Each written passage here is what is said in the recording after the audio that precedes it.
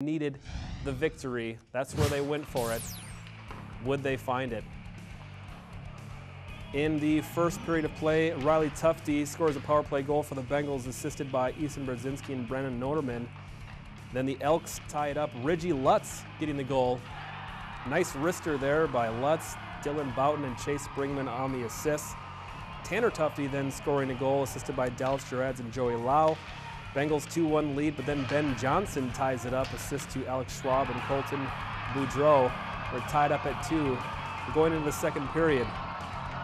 We will show Bengal goals, I promise. We have a few of them. Jordan Turnquist retakes the lead for the Bengals. Assist to Tyler Klein and Nick Simpson. Nice goal, that made it 3-2 Bengals going into the third period.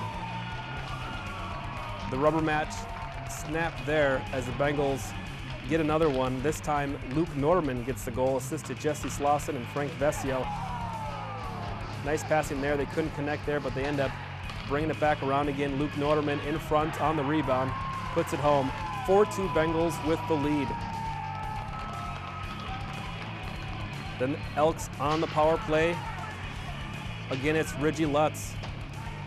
Check out the howitzer from Lutz. He unleashes it. That's a goal assisted by Matt Kierstead and Chase Springman. 4-3 Elks within 1.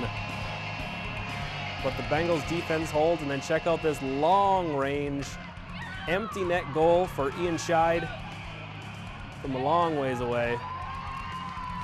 It's still good. Dallas Gerads, Joey Lau the assist. 5-3 Bengals win. How about that revenge? It's always great to get revenge on a team, and yeah, you always want to come back harder from a loss.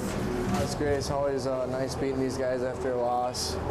We just came back, we battled hard, and it was a good win for us.